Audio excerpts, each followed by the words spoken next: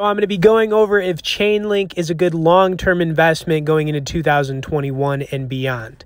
And of course, before we get into this, still want to recommend everybody check out the StackTheCrypto.com trading course. Now, this course is going to be good for anybody who's just getting into crypto, but even if you've been in it for a while, you'll learn some of the different trading strategies, being day trading, swing trading, long-term trading. Now, there are a lot of good tips in this course. That's why I'm recommending it to you guys. So if you want to check it out, I'll throw a link in both the description and comments. All right, so I'm going to be pulling up Chainlink here on Coinbase. Also, as you guys are watching this, if you could smash a like button, I would definitely appreciate it. Now, in the last 30 days, I like to point this out, my account's actually doubled. So, it's been pretty nice. I went from like 30,000 to where I'm at right now.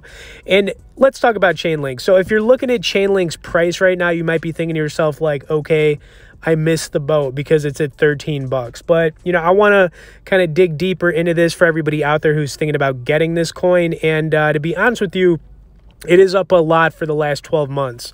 Now, at one point, it was actually at $2 or a little bit under $2, about a year ago from where we're at. And, currently it's up about 500%, just in the last year alone, which is a huge percent, right?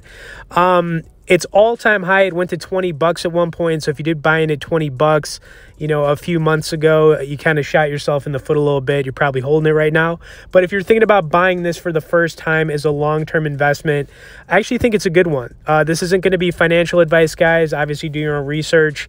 But I'm going to give you my price prediction where I could see it going in 2021 and a little bit beyond that. One of the important things to know about Chainlink is that it's a top 10 crypto coin. I'm pulling up coin market cap right now. Any coins that I really recommend on the channel or recommend anyone looks into, I'm usually trying to stick in the top 20 coins because I feel like those are going to be the best stable options, when you're looking at these top 20. And I do like a lot of the coins in here. And you can see, obviously, Chainlink is a top 10 coin, and it's been able to hold its own. Another thing about getting a coin in the top 10 or top 20, I feel comfortable saying that the coin's going to be here, 5 years from now. It's not going to like disappear overnight, which is pretty important. I mean, you want to be able to sleep at night after you buy one of these crypto coins, right? Okay, anyways, I pulled up some price predictions on a website here called Digital Coin Price. They actually had some good predictions for 2021 and even beyond that. So they're basically saying we could see a Chainlink price anywhere from 20 to 30 bucks, maybe a little bit higher than 30 bucks for 2021.